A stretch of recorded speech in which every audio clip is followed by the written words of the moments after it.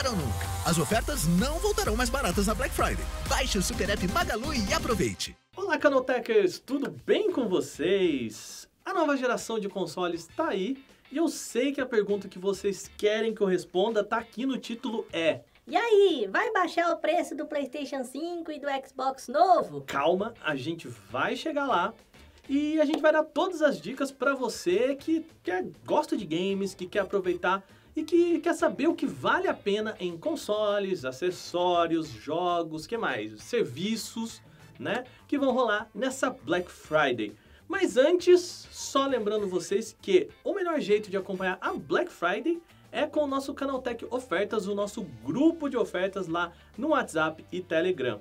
O pessoal que já avisou é o seguinte, ó, durante a Black Friday a gente vai fazer um famoso plantão, né, a cobertura em tempo real de tudo que vai rolar de melhor para você que tem tecnologia, inclusive em games. Então assim, já entra, vai se familiarizando como funcionam as coisas lá, porque quando chegar na Black Friday, meu filho, ó, é oferta atrás de oferta, beleza? Então, entra aí, o link tá na descrição desse vídeo. Agora, vamos falar de videogame? Vem comigo!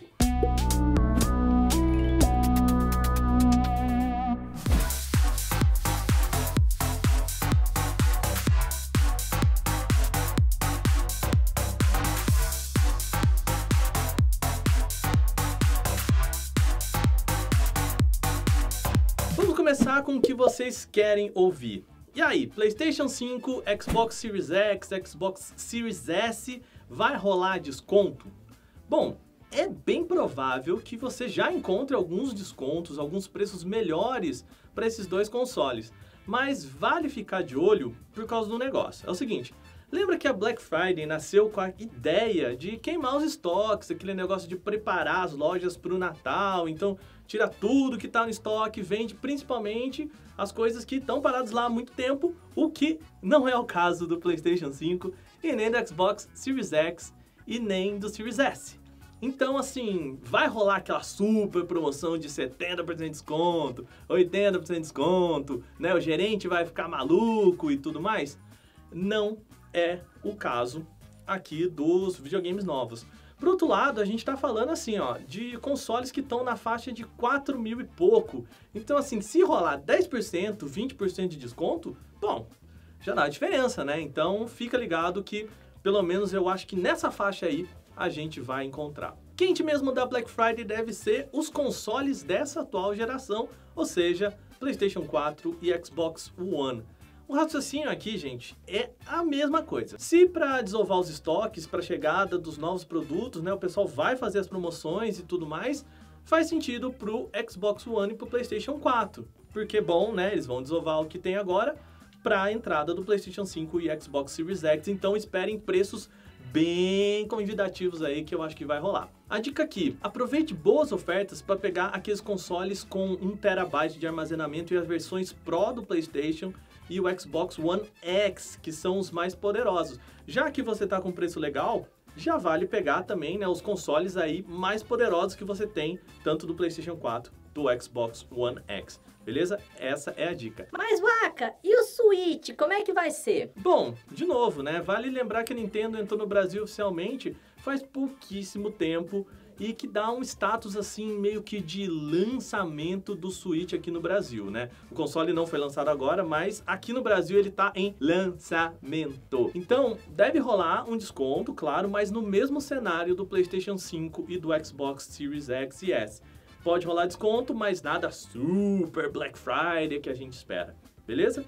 Então, para console, esse é o panorama.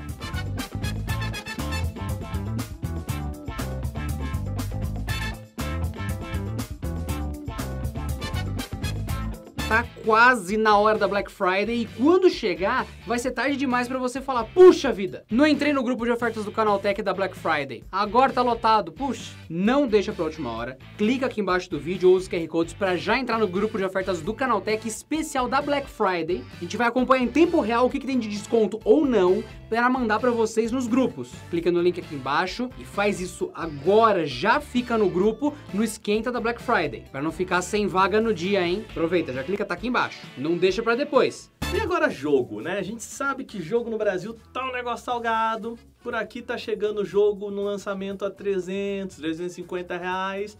O que, assim, é salgado para todo mundo, é um preço bem alto.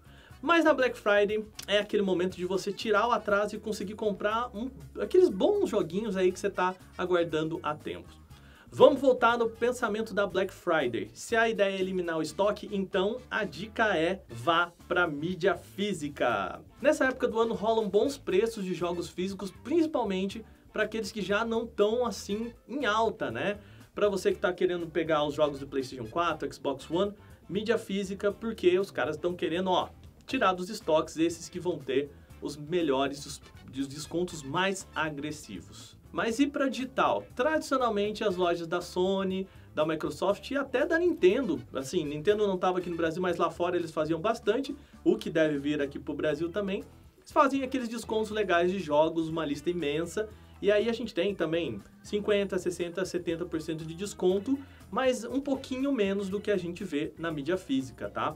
Mas rolam sim, então nesse caso específico aí do PlayStation vai ser um momento legal assim para você procurar pelos exclusivos. A Sony adora fazer campanha de exclusivo, então God of War, Horizon Zero Dawn, Ghost of Tsushima novíssimo tá aí. Eu acho que são boas oportunidades para você encontrar esses jogos que você talvez ainda não tenha pego na loja da Sony. Mas o Xbox One? Calma, calma. Eu sei que também vocês gostam de Xbox One, mas a gente vai falar do que é quente pro Xbox lá no final, então fica aí até o final do vídeo que eu vou dar aquela dica bacana pro Xbox, mas também, claro, vai ter promoção de jogo, mas é outra coisa que é bacana para ele. Outra dica aqui em relação ainda aos jogos é buscar aqueles cartões de vales, sabe, de diferentes quantias que a gente vê no varejo por aí, que é um cartãozinho, né, que você pode dar para alguém.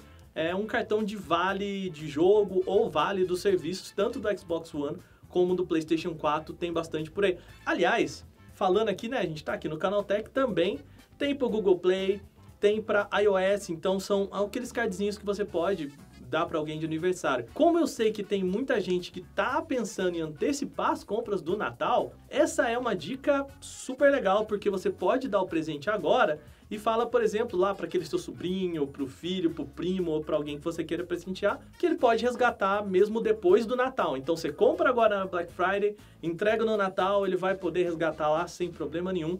Dica bacana para você que quer antecipar presente de videogame no Natal. Bom, voltando agora a falar de acessórios, a gente volta no pensamento da Black Friday, que é sinônimo de queima de estoque, de espaço, e essa é uma belíssima oportunidade para você comprar acessório de videogame, assim, isso eu acho que é o que vai ter mais oportunidade. Vale ficar de olho em controle, tá? Para todos eles, PlayStation, para Xbox, para Switch também, tá? Fone de ouvido, que eu sei que o pessoal gosta muito para jogar e com a galera e tudo mais. Aliás, uma outra dica aqui, é sempre importante lembrar que se você está pensando em atualizar a sua geração, então do PlayStation 4 para o PlayStation 5, do Xbox para o novo Xbox, eles vão rodar 4K e 60 FPS. Isso quer dizer que se você não tiver uma TV ou um monitor capaz de rodar o 4K e 60 FPS, não vai fazer muito sentido. Então já é um bom momento também para você atualizar a sua tela. É um momento legal para conseguir um preço bacana, tanto em monitor e em TV, e preparar para a chegada da nova geração de consoles. Pode não ser o momento dos consoles, mas é bom momento para telas, que aí você vai atualizar lá depois. Para a turma do PC, também pode ser uma boa oportunidade para fazer aquela mudança de hardware e acessórios. A gente tem nesse momento bons preços de placa de vídeo, processadores e, mais importante, o queridinho da galera, as cadeiras gamers devem estar com um preço bem legal. Todo ano a gente vê muitas promoções bacanas de cadeira gamer. E é claro que para quem curte mouse, teclado e outros acessórios para melhorar o desempenho dos seus jogos também, vale ficar de olho, vai ter muita promoção bacana. Bom, para fechar eu reservei a dica de ouro aqui pro final. É o seguinte, principalmente para a turma do Xbox One, lembra lá que eu falei lá no começo e tudo mais? Então, é agora. A Black Friday é um momento excelente para você dar uma renovada nas suas assinaturas de serviço. Ou seja, Sony lá para você renovar a sua PSN, o Xbox para você renovar a Xbox Live. Tanto a Sony quanto a Microsoft fazem bons descontos dos seus serviços, e aí o esquema é o seguinte, se liga, que isso aqui é dica de ouro. você pega a assinatura anual, que você vai pagar bem mais barato. Principalmente nessa época, eles fazem bons preços para assinaturas anuais. E aí você vai precisar lidar de novo isso. Adivinha quando? Só no ano que vem, na Black Friday de novo, que você consegue outro desconto bacana. E assim você faz esse esquema. Todo ano você tem o seu serviço num preço bem acessível. Tá bom, não vai ser tão acessível assim, porque às vezes é um pouquinho caro. Mas com preço bem abaixo e vale muito a pena você fazer esse ciclo que consegue economizar bem durante os anos. E essa dica aqui é ainda mais valiosa para o pessoal da Microsoft, porque geralmente ela faz uns preços bem legais para o Game Pass. Sério, vale muito ficar de olho para pegar uma renovação anual, no mesmo esquema que eu falei dos outros serviços, garantido todo ano e pegando sempre um preço bacana na Black Friday. Para quem não conhece, o Game Pass ele é mais ou menos uma Netflix que você tem nos aparelhos da Microsoft, tanto no Xbox One quanto também no PC, e agora vai rolar no Xbox Series X e Series X.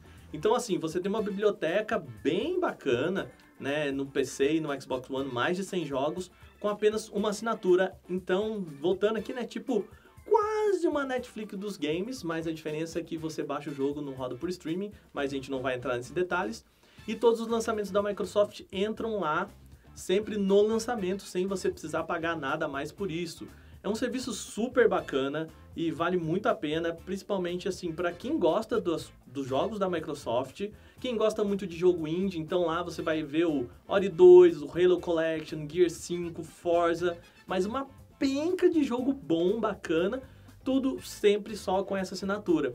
Então comprou o videogame, assinou isso aí na promoção, você economiza uma grana e só vai pensar em renovar isso de novo ano que vem na Black Friday. Eu acho que essa é uma das dicas mais importantes aqui, mais bacanas, porque os serviços são geralmente coisas que a gente não põe na ponta do lápis e depois você vai ver é uma graninha que você gasta. Então aproveita agora para fazer essa renovação. E no serviço, se você fala assim, putz, eu ainda tenho 2 meses para renovar os meus serviços da Microsoft e tal. Tudo bem, eles contam depois, pode comprar sem dor de cabeça, beleza?